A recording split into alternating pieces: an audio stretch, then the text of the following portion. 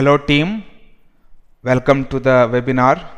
In this webinar, we are going to cover automation testing best practices. Thank you for joining the webinar. These are the topics we are going to cover in this webinar today. First, we are going to start with introduction. After that, we are going to look at different stages of automation, like starting with the automation, then planning that, then developing, executing, reporting. Then there are more important areas like maintaining the automation. So once we write the code, once we have the automation, maintaining is like repeating job time to time, and for application changes, for new features, whatever we need to maintain the automation. Then we are going to look at top automation testing trends in 2020 and then a conclusion. These are the topics we are going to cover in this webinar today.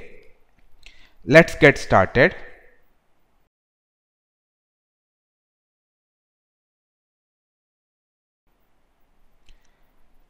So test automation is always a high priority task when it comes to software testing, and it is evolving rapidly. In software testing, automation is very important task, and we need to definitely do that, because if you want to repeat the test cases manually, it is going to take so much time and resources and money as well. So test automation is very high priority. Then using this webinar, whatever best practices we are going to cover in this webinar, you can use those practices for better strategies for your automation. Let's say you are starting the automation in your company, or you already have like test automation going on. Even though you can use these strategies, you can use these best practices to enhance that. Using these best practices, you can get very high ROI, that is return on investment. So whatever you are investing, time, money, resources, whatever you are investing, you can get very good returns on that. And one more thing, these best practices are not specific to a automation tool or UI automation. So you can use these best practices for almost all types of automation. So stay tuned and watch till end of the webinar. Don't miss any part. Please watch till end of the webinar. Watch the whole session.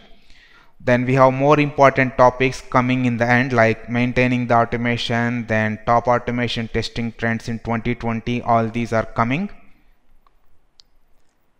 So our first step. So this is our first stage, starting the automation. Let's say so far there is no automation in your company or for your project. This is your first step. You are starting with the automation.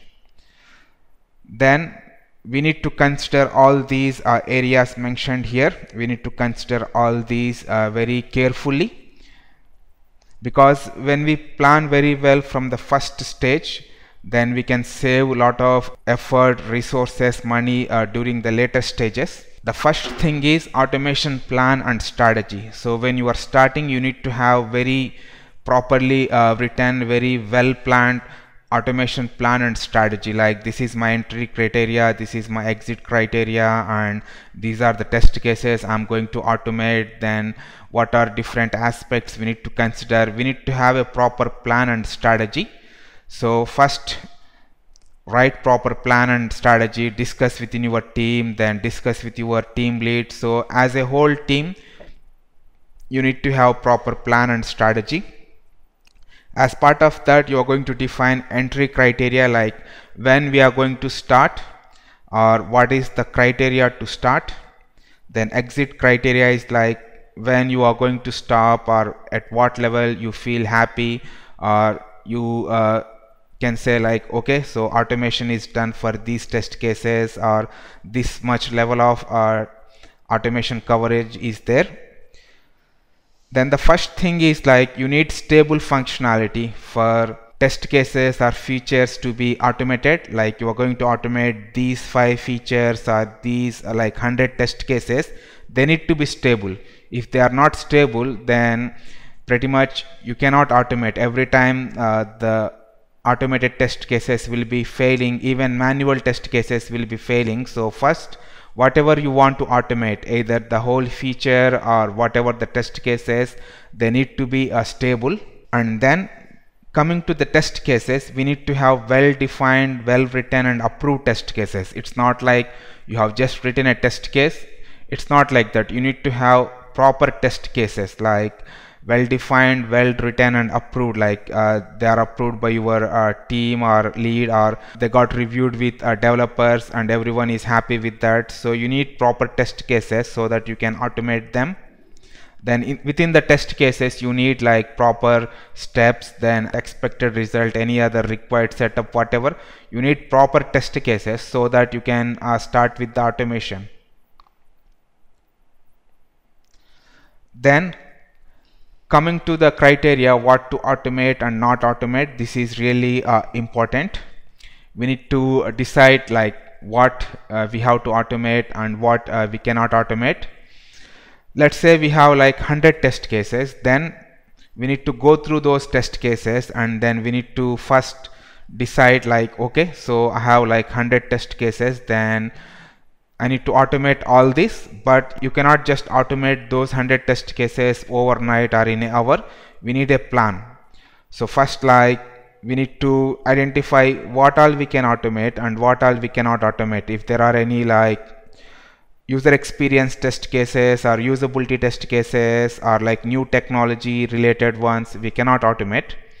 So first, for test cases that need to be run 1 or 2 times, or test cases that are really expensive to automate, go for manual testing.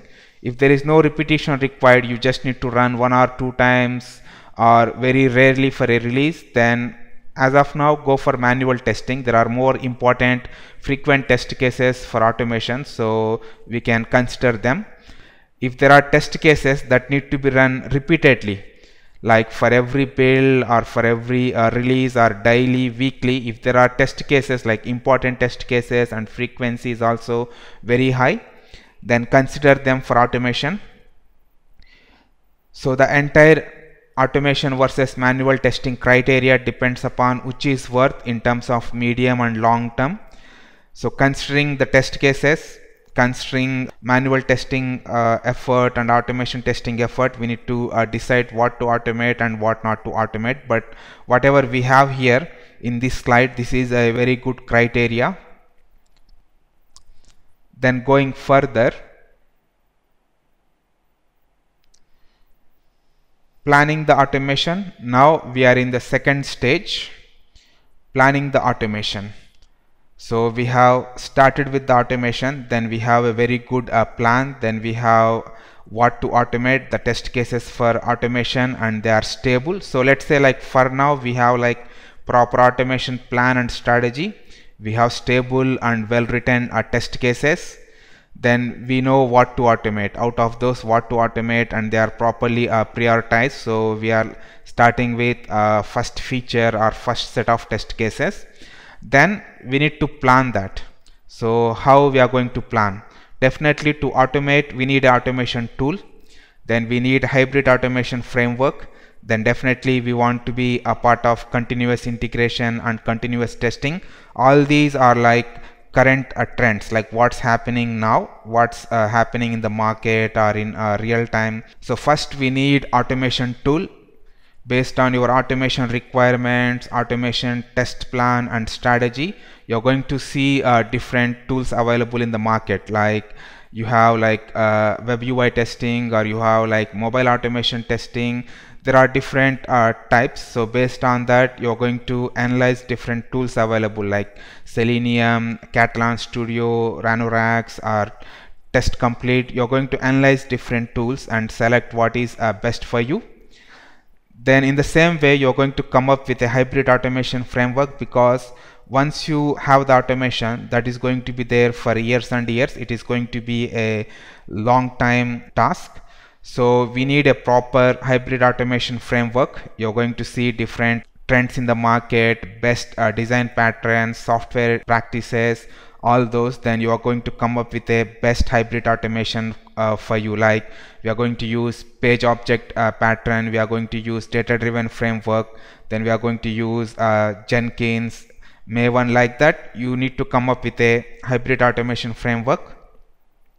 Then definitely continuous integration and continuous testing, you have to implement that. We are going to cover that soon. Then the next thing is like AUT state setup for automation.